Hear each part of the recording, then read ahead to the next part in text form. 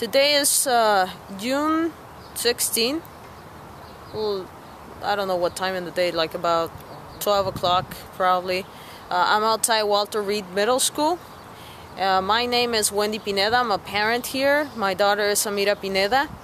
And I just walked out with a really interesting conversation with Principal Tobin and Ms. Zella O. Just to find out that when you try to hold responsible the school district, the LAUSD, they wash their hands, not being responsible about things. I showed them a video testimonial of my daughter about how Mrs. Standard makes her feel stupid, and I'll post that on YouTube as well, and how they're trying to hold her accountable not to graduate on stage after she made the best effort that she could, which is another video that I'm going to post on YouTube. But who holds accountable the LAUSD? No one.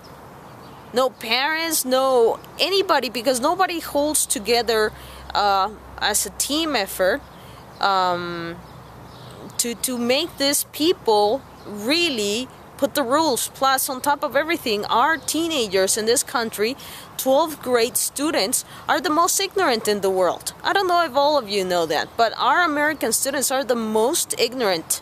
And when it comes down to trying to talk to the parents or the communication with the schools, is pathetic. It's no true communication.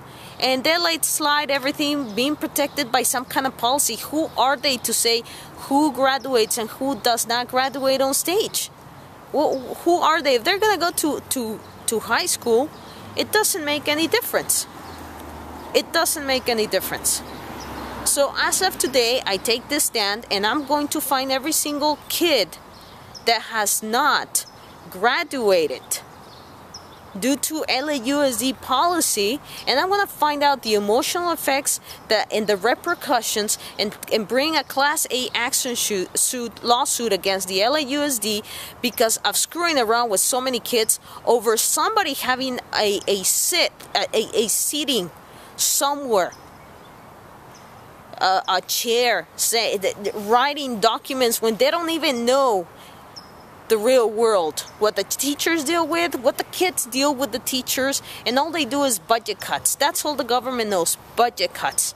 But when a kid wants to graduate on stage after all the effort that they did to change everything, then everything is held accountable by policy that they cannot even sustain due to budget cuts. Now, this is ridiculous. So I'm inviting everybody that has had an issue with the LAUSD to come, bring it forward. I'll do an interview and we'll put it on YouTube. Thank you.